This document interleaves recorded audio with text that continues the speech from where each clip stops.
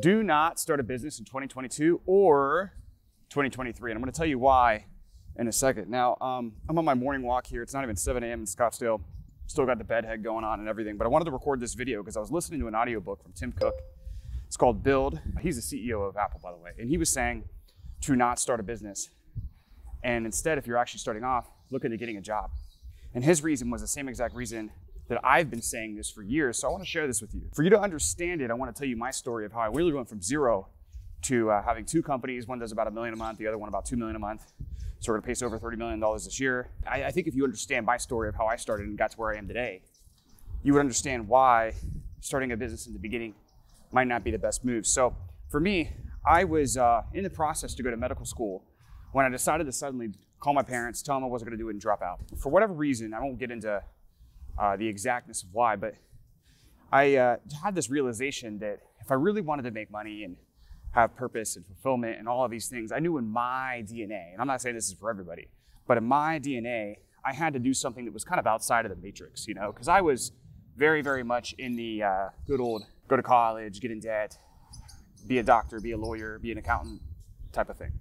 And so I was going to go be a doctor, and I realized I was just doing it for all the wrong reasons. You know, I was doing it for status and prestige and money, opposed to doing it for actually the reason you should be doing it, which is it should be your calling. I mean, you're out there helping people and changing lives. Like, it should be what you want to do, not something for status. So thankfully, I realized that, and I was like, well, I'm going to start a business. Now, the problem was I had no experience. So I just kind of stayed in college. I stayed bartending at this job I was at.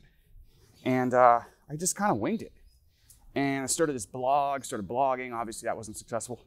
Bought some courses, eventually started a Facebook ads agency for e-commerce and high-ticket coaching brands. And I got that to a couple $100,000 a year, but I wasn't making any money. So like money was coming in, but more money was leaving than coming in. And there's a lot of reasons for that, but long story short, I ended up, I made a deal with myself that once my bank account was below $800, I was going to just go get a job.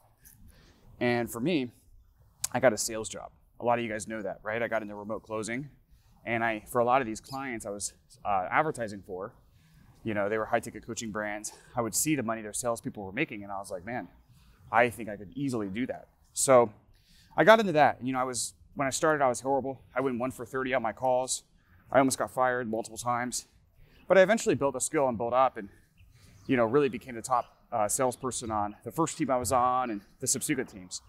And one of the things that's really important, and this is what Tim Cook is saying, and I totally agree, is the pivotal moment in my career was when I really surveyed the industry, and I found the most popular, like fast-growing, exciting startup in my specific industry that was really kind of building the company that I almost wish I could have built. And I went and worked for them. And these were people I looked up to. I looked as mentors.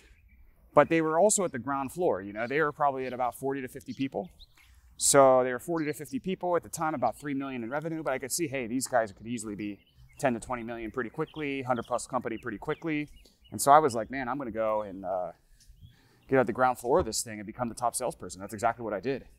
And I'll tell you this, you know, now I have a sales recruiting and training company, leveraging a lot of the skill sets I learned as a salesperson, right? And building sales teams, all that stuff.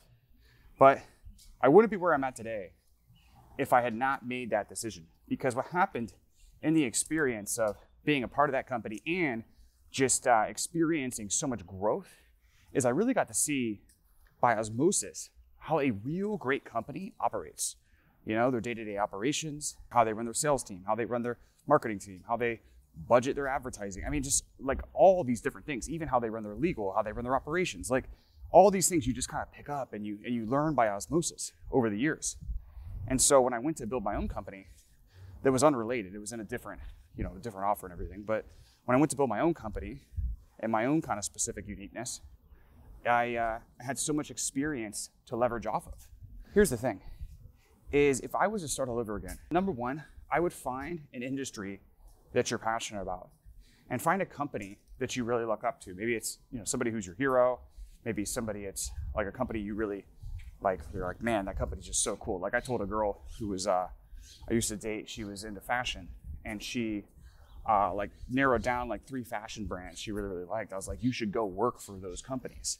And then as you're working for those companies, what you want to do, I mean, just get in somewhere, but identify what is a specialized skill I can build at this company that is highly valuable, that eventually I can turn maybe into my business or to my career, to my purpose, and just really try to build that skill. And even if you pick the wrong skill, you could always move on to another skill, because a lot of entrepreneurship and work and everything is just building skills and accumulating these skills over time. So for me, I was able to get in at the ground floor of a great company. I was able to build this skill of sales and sales team and all of these things. They had a great sales team at the time. And, I took that skill, and then they were obviously helping coaches, consultants, and agencies and stuff like that. I started helping salespeople and sales teams. So I started a different company, but leveraging the specialized knowledge I had accumulated. And I think for y'all starting off, that is the number one thing I would do, is you got to look to where the party is at and go be a part of something very exciting that has a huge mission that can offer you amazing amounts of growth, and you're really getting paid to learn, and look to build these skills. And what's funny is, like, I'm obviously giving a lot of credit to this company I used to work for, but at the same time, and this is not, I'm not talking crap about the company by any means, but like with any company, there was things I liked and there was a lot of things I didn't like.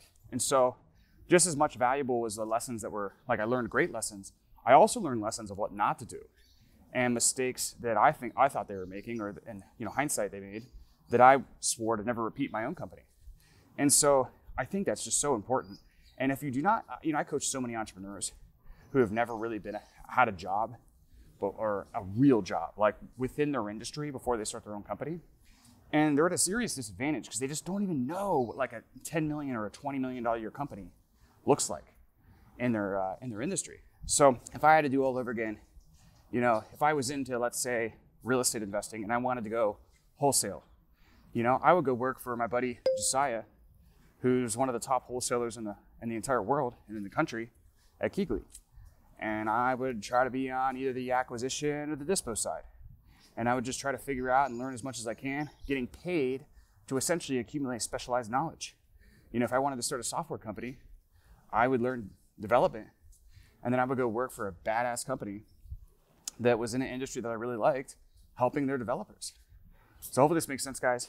That's why I wouldn't start a business in 2022. Instead, what I would do is find an industry you're passionate about, get a job, and focus on, really, it's not just the job, but developing specialized knowledge in that industry, right? And it doesn't always have to be marketing, sales, copywriting.